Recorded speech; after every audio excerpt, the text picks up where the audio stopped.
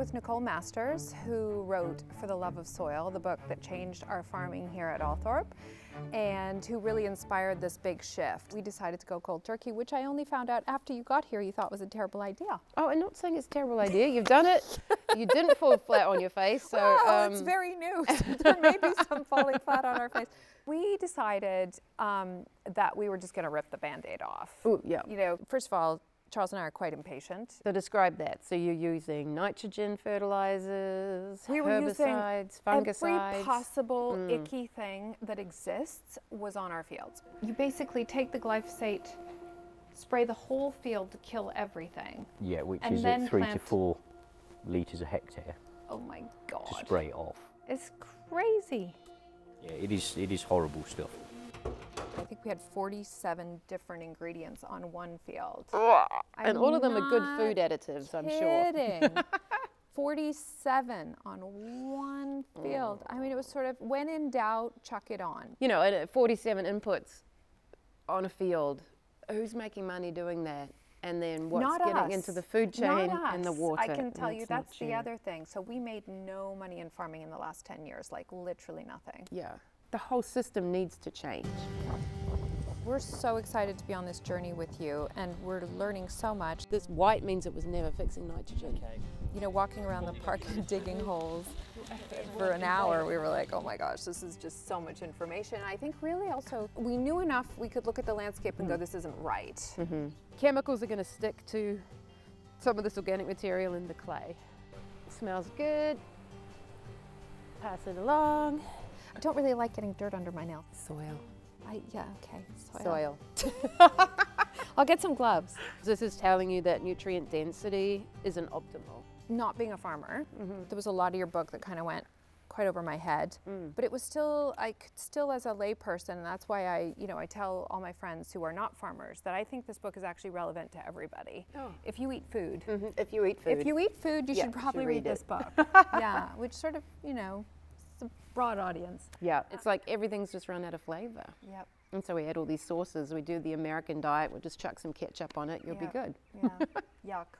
And everybody's got cancer or autoimmune stuff, or I mean the rates of that at this point are just astronomical, and we wonder why, if we're putting all of these terrible substances on our food and in our water, you know, it's not surprising really that we've ended up with this mess. No. I did not go to school to learn how to be a farmer or understand agriculture, but what's really been surprising to me is that people who have not been taught this basic stuff. What have they been taught exactly? A little bit like what people are learning when they study medicine. You're learning how to deal with sickness. You're not learning how to generate health. Looking at symptoms instead of root cause. Exactly. You know what I think is most exciting to me is that when I talk to the farmers and ask them what they think about it, they all say the same thing, which is, well, something's got to shift. Yes. And I just have to say, I think farmers are the most hardworking people in the world. Like almost every problem, we tend to blame the person who is absolutely the least responsible. Farmers, in the way that they're farming now, is a product of a lot of different things of which they had no control for the most part. It's a little like the system was actually setting people up to stop being creative, to stop thinking, to just do as you're told, shut down all of that creation and that joy that farming really brings. And that means that young people don't want to return to it because, one, your parents are exhausted, they're not making any money, it's really boring. Why would you want to be engaged in that? And the community at whole making you wrong because you're polluting and you've got animals that are farting. It's been so fun to just watch, you know, our team's eyes as we were walking in that field with the black grass, which is like the thing, right? The solution forever has been glyphosate. I have a dear friend who's a neighbor who's like, you will not be able to farm without glyphosate in Northamptonshire because we have black grass. Black grass.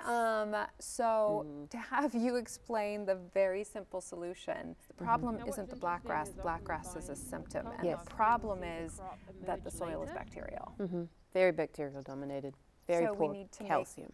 And so we need to make it fungal and increase the calcium. Yes, that's the piece we miss, is that every problem we're dealing with already has a solution in nature. Again, the worm is nice and clean, so what did I say that's a sign of? Calcium. Calcium. How do we actually invest in farmers to be building the infrastructure for the planet, because we're talking about climate change as well. I mean, you can't turn on the news these days without hearing about flooding. Yeah. Right? It's a global problem. This was the other big aha thing for me out of your book. If a soil is healthy and functioning, that it can absorb 10 times the amount of water. Is that the number? Oh, even more than that, yeah. If we just turned our farmland back into what it was, which was a huge sponge, then A, we would deal with the flooding, but also we would be more resistant to drought. Yeah, which is incredible.